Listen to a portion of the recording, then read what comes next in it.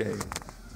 So the situation in Bosnia, the demonstration started on the 5th of February with 5 groups of workers of privatized companies, factories, which united and had a protest march on the 5th February, it was a Wednesday. During that march, a lot of ordinary citizens approached them and joined them in that march. So the starting number of 500 workers raised to 2,000 or 3,000 people at the end of the march.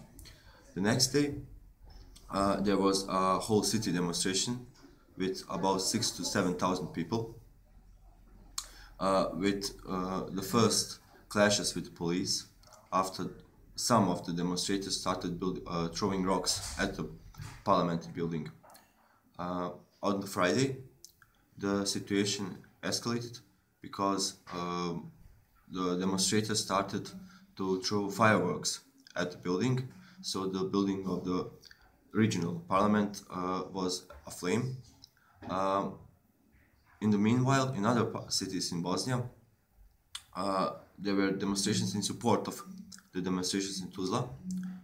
And on the Friday, in those cities that have parliamentary buildings, the demonstrators started throwing fireworks at them too.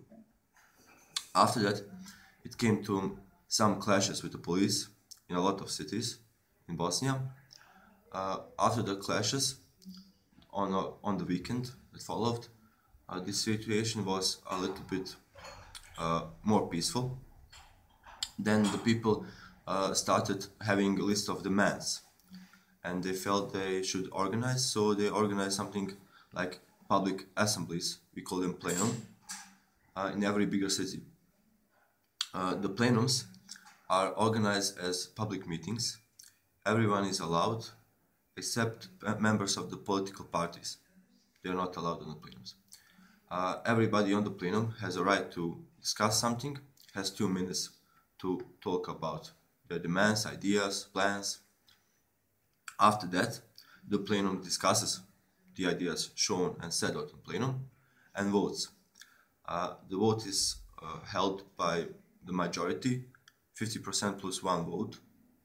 After that, the demands that are voted on the plenum are either sent to the working group for formulation, for a better formulation according to the law and the economic situation, or if the demand is okay, as it is, then it's automatically given to a group of people who then go with the demands and send them and literally give them to the parliamentary. Currently, there are 3 bigger plenums in Sarajevo, Mostar and Tuzla, and a lot of smaller ones in smaller cities. Currently, the situation is that every day there are demonstrations parallel to the plenums from 12 o'clock until the evening, and a lot of roads and streets, the main streets, are blocked the whole day.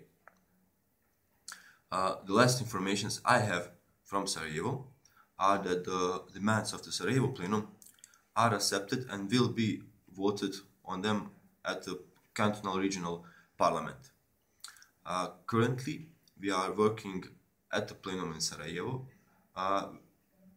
to achieve an interplenum council between all the bigger plenums and trying to organize mass demonstrations in Sarajevo, because everything did start in Tuzla, and Tuzla is the most progressive plenum with the best demands. But as Sarajevo is the capital city of Bosnia, all the main buildings are in Sarajevo, so mass demonstrations has to be held in Sarajevo.